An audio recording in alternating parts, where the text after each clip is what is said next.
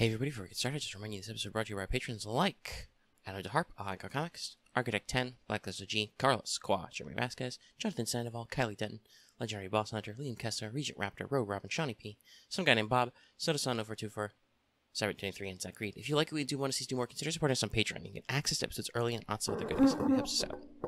Thank you for support, everybody.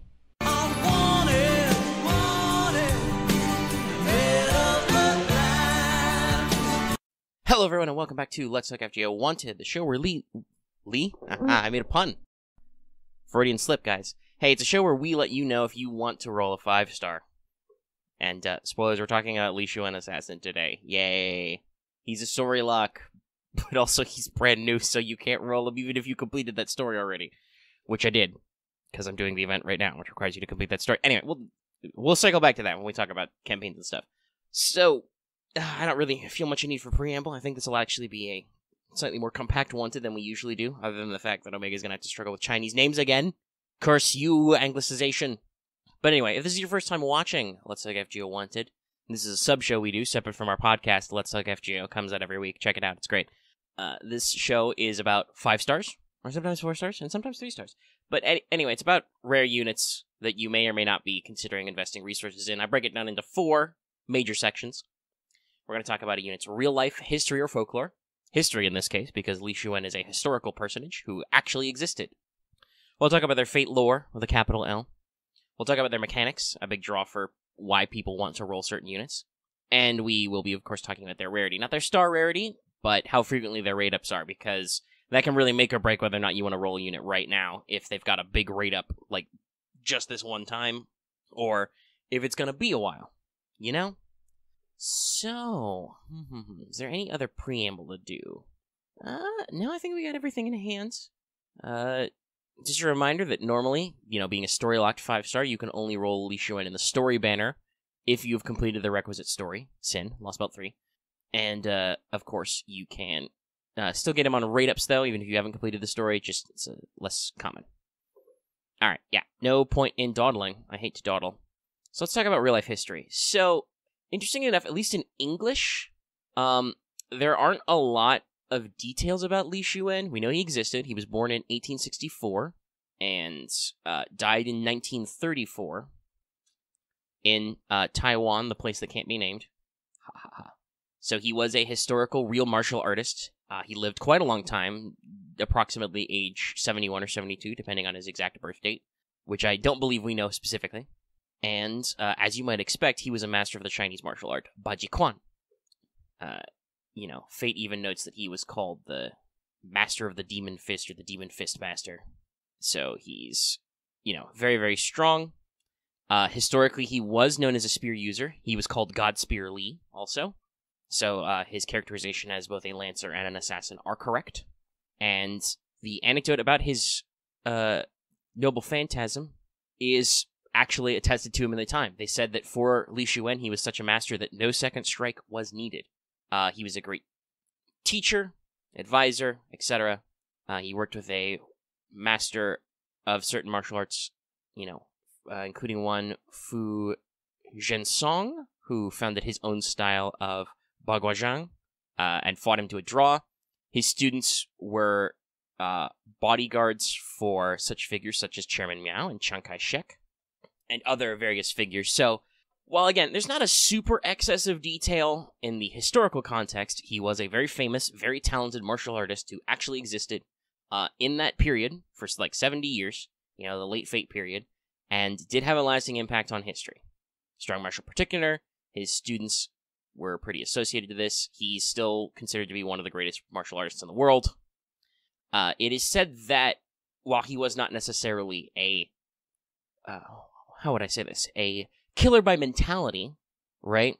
Like, he didn't go indiscriminately murking fools. He did kill quite a few people, either in martial arts matches or duels, or in self-defense, which caused various people to hold grudges.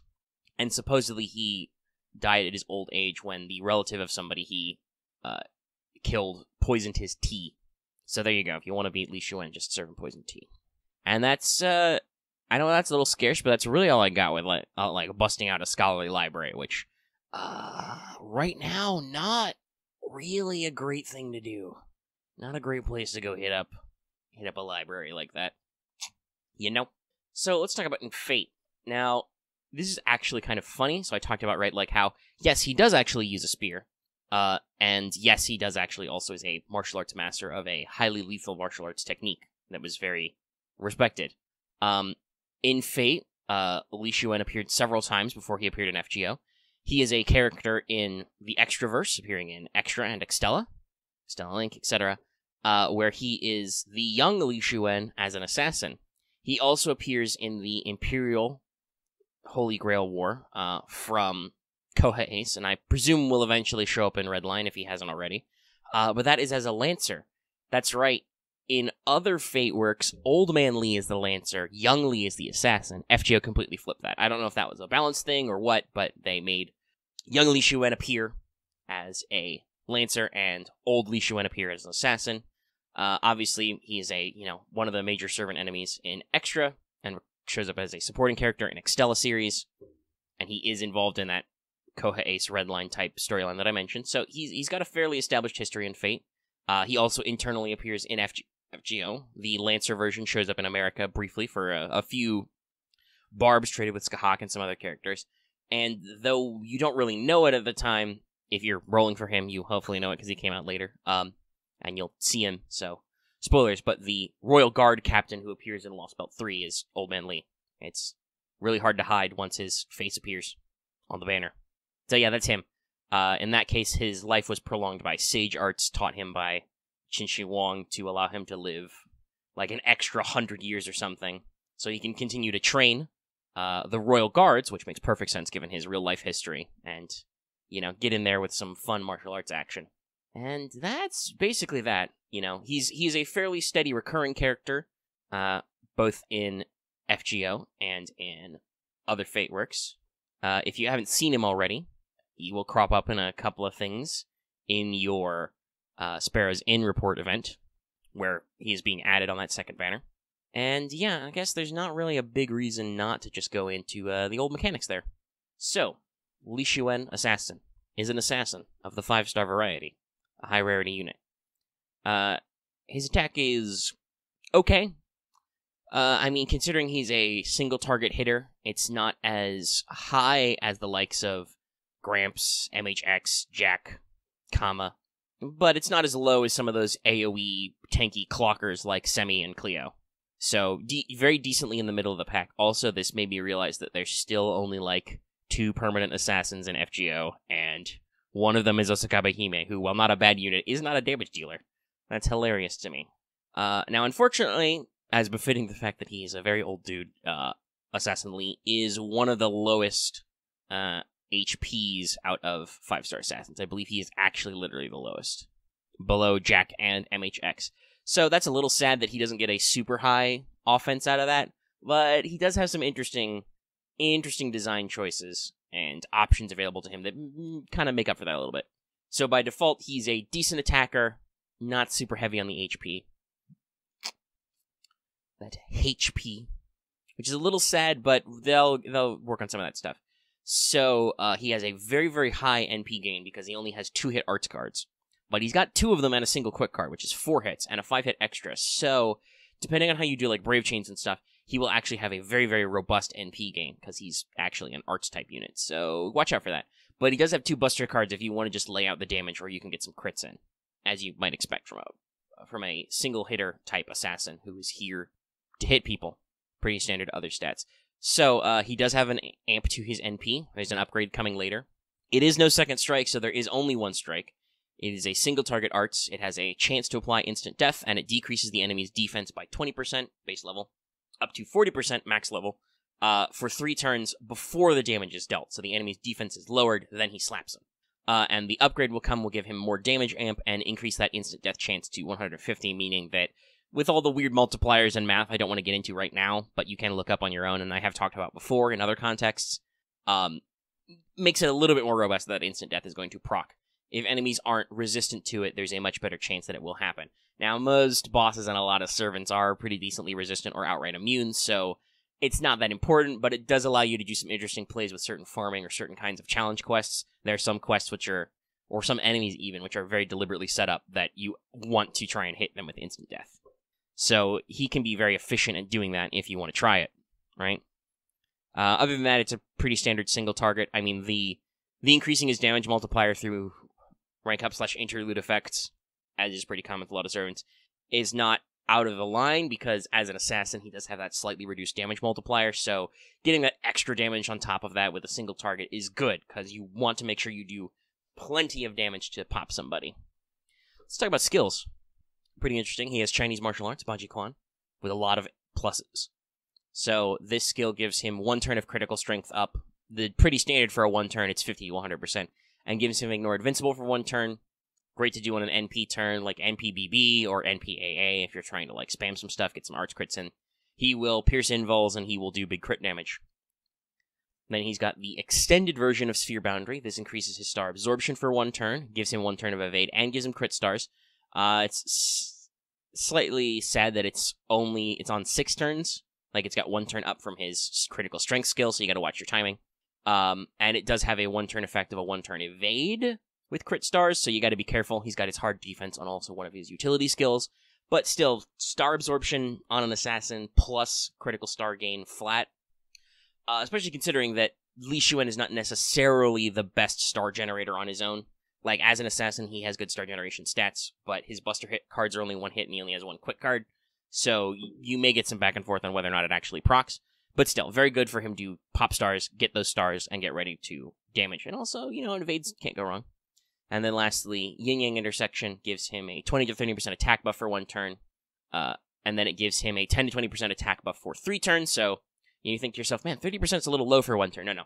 It's 50% total for 1 turn, but it's 10 to 20% for 3 turns. So it's a charisma plus a monstrous strength style buff. So it gives him a big bit right now and a little bit over multiple turns, and he gets 1 turn of debuff immunity.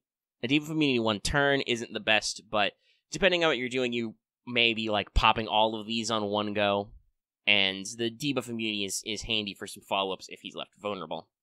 Honestly, I kind of feel like the defensive abilities are almost a little bit wasted because they're all 1 turn on skills, which are also offensive, so you probably got to be careful about when you use his skills, but in general, the package of crit strength, crit absorb, up to 50% attack up on 1 turn and then 20% over multiple turns means that, hey, he's good at what you want him to be good at, which is you pop his NP and you punch people the heck out, okay?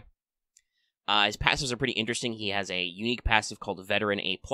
This is a combination of territory creation and presence concealment, so it ups his star generation by 8%, and it ups his arts effectiveness by 8%. So his arts cards will pop even harder, and his NP does that little bit extra damage. Our assassin's 0.9?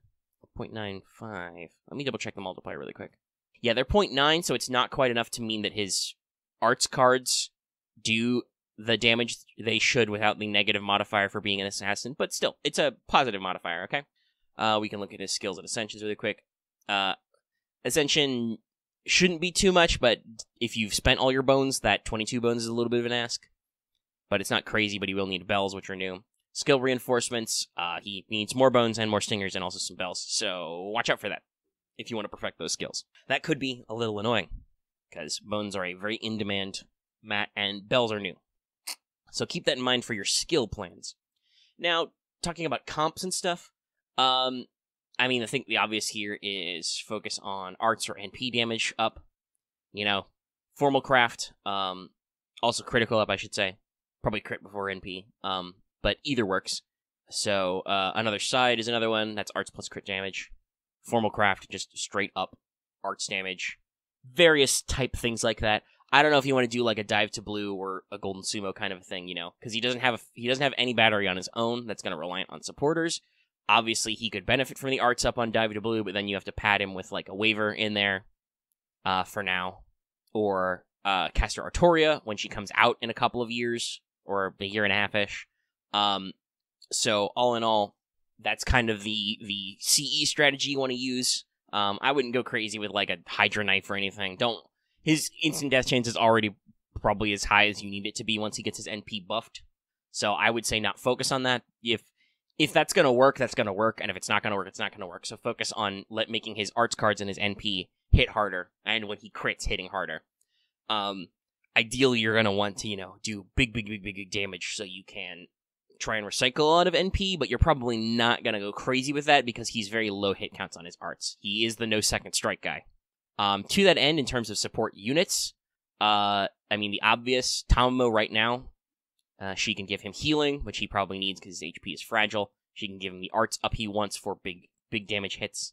And her NP not only generates charge, but also can reduce skill cooldown, which again, because his second 2 skills are multi-stack hybrid offense-defense, they're both at 6 turns, which can be a little annoying for your timing if you're trying to go fast, punch ass. And in future, in terms of the raw battery generation, I think it's Caster Artoria over Waver. But for now, Waver works out great, because Waver has that crit amp skill, and damage up and damage cut, so always consider your Wavers, guys. And of course, he has an Arts Servant, so you could focus Caskill in there as a semi-support, get a Charisma, get an Arts up, get a Star Gen up, which I'm sure this Li Shuwen Assassin man loves, generating more stars. You can do some fun stuff, and just, if you're looking for non-standards, just anyone in those ballparks. Anybody who can buff some art stuff, anybody who can probably help him not die, and in general, if they can give him critical enhancements is another big thing. Like, hypothetically, again, it's weird, this is talking about how OP bullshit Merlin was for, like, the year? Yeah, because it was the end of part 1 until year and a half. This guy didn't come out until 2nd anniversary, or 3rd anniversary. Which one was it? It doesn't matter. To talk about how bullshit Merlin was for that, like, year and a half slot or whatever, Merlin's also not actually a bad pickup here, because he gives Li Shuwen free battery, he gives him healing, he generates stars with his NP, he's got that team invul, and while the Buster is not his NP, the Li Shuwen does have 2 Buster cards, which isn't that common among assassins. Let me pull up and look at that. Like, the Saber-style deck is not very popular. In fact, I think Shuwen is the only one who has it. Because Semiramis has a caster deck, Hassan has a gorilla deck. Most other assassins either have a almost Lancer-style quick Buster deck, or something I associate with a lot of archers, the quick arts deck, or probably the original signature assassin deck, the 3 quicks, right? So he's the only one with this particular combo of cards, so if you only have a Merlin, you can use him with this. Like, he'll get that extra damage out of those busters, and you can do big crits with those buster cards if that's all the cards you got with Old Man Li. And he's not going to say no to that critical damage. I think the only support, oddly enough, that doesn't super work with Old Man Li, optimally anyway, is Scotty, funnily enough. Just because her primary buff is to quick and quick strength, and Shuwen only has 1, which is very weird for assassins. Even then, though, if you have a 5-star support caster, they can do something, but optimally, like I said, I would put the arts ones first, then generics like Waver, and even then, if you want to flex, you can probably do some weird stuff with Merlin. Hell, Scotty got a 50% battery if you got her skills left and has a defense down skill. It's not, like, the worst, but he's not about high hit counts, so don't think necessarily about, like, overkill regen spamming. You don't need a second strike. You hit this guy once, he's dead. Boom. So, let's talk rarity. So, this guy's actually pretty frequently on raid-ups. So, he'll be here for the Sparrow Inn Part 2 coming up. He will be here for the Chaldea Boys Collection pickups later this year, the White Day, because he is a male servant. He will have his own day. He will have a special raid-up on the Interlude campaign, because he has an Interlude. So, he will be one of the 5 stars available on that banner. He will be available for 4th anniversary on a special raid-up. He'll be available for White Day in the future, again, male servant. And will show up on the rerun of Guda Guda Final Honoji, or Final Honoji is a lie, on certain rotation in the rerun banner, because he is technically kind of sort of a Guda Guda type guy. And actually, if you want to talk about bonuses, he's a bonus character in a lot of Guda Guda type stuff, like the Imperial Capital rerun and both versions of Final Honoji. And also the rerun of Seraph coming up this year, so... yeah, they definitely leverage a lot of that lore and stuff he's got going on to tuck him in there. And I think that's everything. Like I said, don't want to wax super long on this if I don't have to. If you, unlike me, don't have a good single-target high-level assassin, he's very effective. He's got that arts-flavored package, if you've just picked up a Tamamo, for instance, on the raid-up, and has some good choices to his execution of attacks and stuff. Got some strong strategies. His skills are pretty powerful. Watch the cooldowns, they're a little long. Sometimes you might have an annoying thing where you have to waste your debuff immunity to give yourself your big attack bonus. Whatever. Lots of servants have that problem. He's still going to be very effective on target. And because of that high instant death chance, there will be certain, like I said, there will be certain challengey type quests or awkward story quests where you can just be like, wait, I can just instant kill that guy? Oh, that's easy. And like I said, he'll be a bonus servant in the future on a couple of things, so consider him. That's it for that. I think I will be seeing you guys in a couple of weeks for a, well, maybe, I don't know, Raise the Roof if you want a Wanted Miyu. Those videos haven't traditionally done very well, the 4-star ones, so the 4 stars added on rerun anyway. So let me know if you want a detail there. I'll try it at least once, and then stay tuned for Valentine's, because Lucky is going to be taking over Wanted and talking about Murasaki Shikubu. I'll just have to make sure to shoot him one of my grid assets. All right, I think that's everything, guys, so I'm going to wrap up. All right. So, if you like this video, be sure to give it a like. If you have any comments, leave them in the comment section down below. And, of course, you can, as always, hit us up on our Discord. That link is, as always, in the video description and on our channel page. If you're new here, please subscribe to the channel to get more Let's Talk FGO Wanted, more of our flagship podcast, FGO, Let's Talk FGO, and lots of other little things that we'll be doing over the year. Fun stuff. You can also hit that bell for notifications so you always know when we post a new video or when we stream. Very important. Great stuff. You can join our channel by hitting that little join button as well. And, of course, like I said at the front of the show, you can consider supporting us on Patreon. You could have gotten access to this episode early, and you get lots of other little stuff like voting in topics, access to audio, etc., and it really helps support us. So I will see you next time. And remember, no second video. Strike.